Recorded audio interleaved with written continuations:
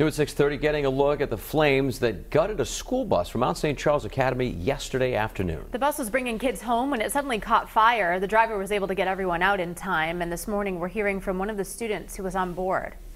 All my stuff's gone. And I get the call, and honestly, I just thought he was joking around with me because the bus was a few minutes late.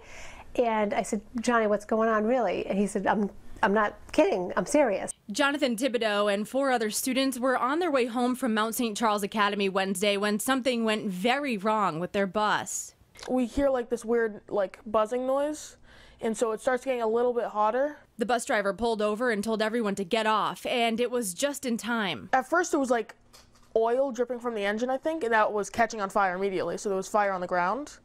And then the actual bus, the engine, started bursting flames. Within a moment, it just poofed right up into a big flames, and it was pretty scary, very rattling to see as a parent. No one was hurt. Some of the kids went to Bellingham Police to be picked up. Now parents are praising that driver's quick thinking. The fact that he pulled over where he did rather than trying to make the extra little bit of the trip, because it really wasn't that far where the bus stop was just amazing that he made that decision. So I'm so grateful to him.